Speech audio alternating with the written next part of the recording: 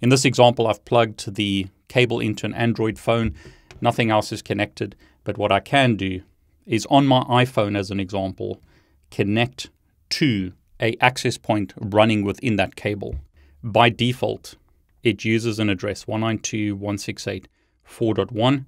I can connect to that network, and as you can see, I'm now connected to the OMG cable connected to this Android phone. So what I could do is load a script. I'll load a script from slot 1. There are various slots here. You notice I'm not touching the phone, not touching the cable.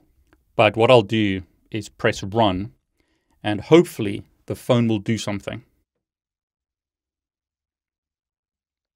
Notice it's opening up a URL. And I'll unmute the phone. We get the famous rickroll.